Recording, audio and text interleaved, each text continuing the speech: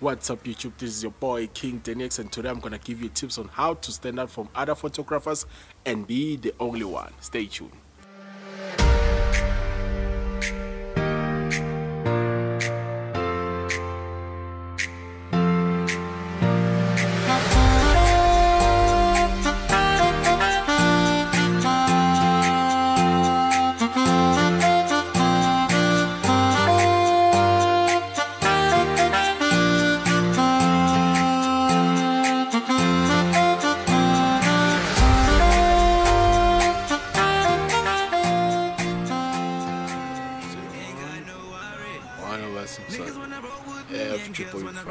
So the first tip I'm gonna teach you is learn your equipment. People think when they buy expensive gear, the gear is actually gonna do the job for them, but at the end of the day, you have to know how to use your equipment, or else you'll be rated as an amateur. You have to practice your equipment and learn from other photographers.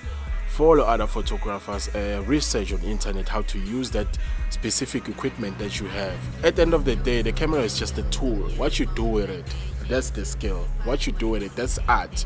You're not gonna go and buy an expensive camera, A9, and expect to take very nice picture, and you don't even understand what shutter speed is, what aperture is, what a lens is. You have to practice your equipment. Know how to use your equipment, understand its pros and cons, so you can take very beautiful pictures and also be rated as a professional photographer. Tip number 2, get inspiration from other photographers. Follow other photographers, learn how they master their craft. Follow them on social media, Facebook, Instagram, even on YouTube. Some photographers now do vlogs. Following other photographers will also teach you how to overcome other challenges when it comes to photography. You will also learn how to direct models. You have to understand how the photography industry works, and the only way to know that, you have to follow people that have been doing it for years. Tip number 3, let people criticize your work.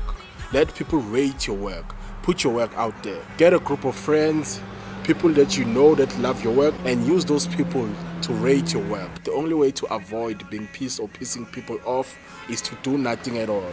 So this is photography. You all get an opposing side. Let people criticize your work. Never be afraid of people telling you that they don't like your pictures because the skin is too red. They don't like your pictures because the background is too blurry. Before I can even post anything, I take my work out there, send it to people and say, what do you think? If they say the skin is too red, I have to adjust it. If they say no, the composition is bad, I have to adjust everything. So never be afraid of being rated. Even if your work is bad, that means you have to try better next time. Never be afraid of failing.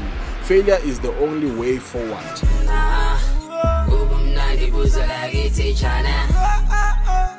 So tip number 4 is to join photography communities. That's where you're gonna get the best ratings for your photos, for your work, and that's where you're gonna meet other international photographers. When it comes to getting professional ratings, when it comes to getting professional advice for free. So joining also community photographers is gonna help you learn from other photographers and also get to communicate with them and also get to ask questions for free. Life is good, ain't got no worries. Niggas wanna roll with me and girls wanna ride on the day. Yeah, we do it all day, all day, all day, all day. Yeah, we do it all day.